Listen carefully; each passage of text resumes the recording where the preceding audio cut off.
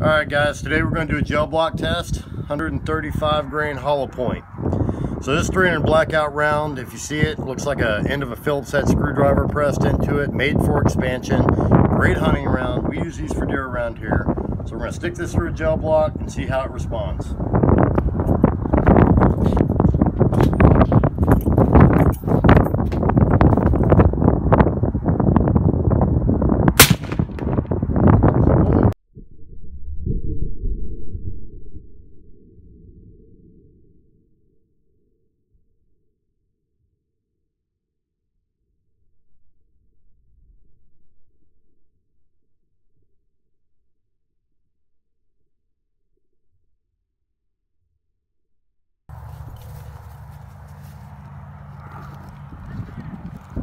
Alright, so the block moved quite a bit. It looks like we've got our entrance point right here.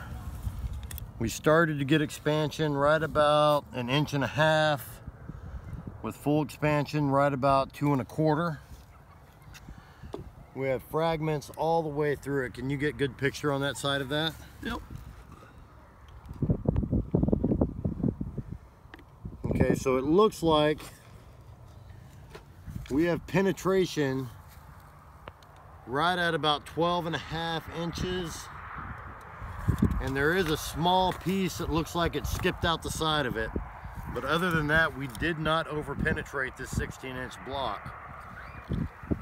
I mean, I have got no exit holes over here, just a small one on the side over here. So if you're looking for a good hunting round, looking for a good defensive round, this is another one that packs a real good punch. 135 grains for your 300 blackout.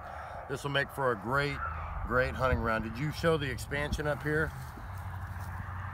So look at that right there. That is nice. You can see all the bullet fragments in there. Very nice.